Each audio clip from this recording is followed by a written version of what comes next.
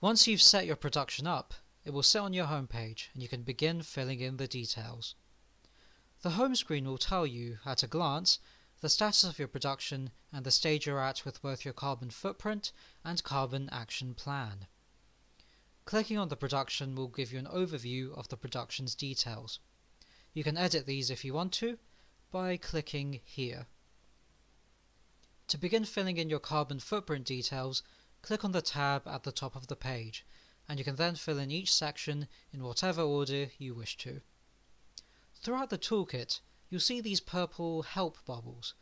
Clicking on these will highlight specific guidance to help you complete that section. As you begin to fill out the footprint, the data here will update in real time to allow you to see your impact. For example, if you add some details on your non-filming spaces, let's say you want to add a home office setup.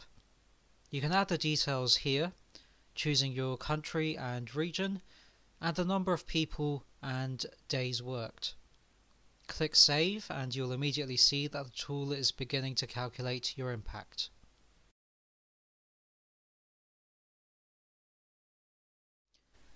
Again, if you add in some transport data, for example, let's assume you took the Eurostar train.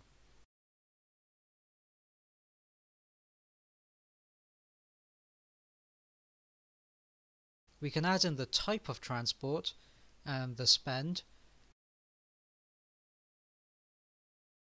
Then you'll see that the footprint data has updated here.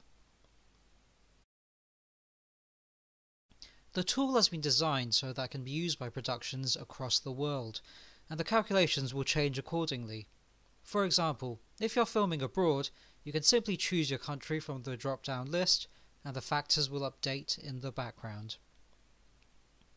It's easy to go back into any section and edit the data, or even remove altogether if you have made a mistake. As the footprint needs to start to be filled during pre-production, please save all the entries as draft.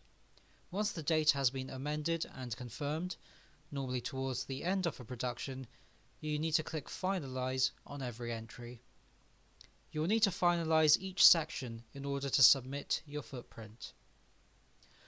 Once everything is complete, you need to click Submit for audit. While you're waiting, you'll still be able to see all the footprint data as well as the cost to offset.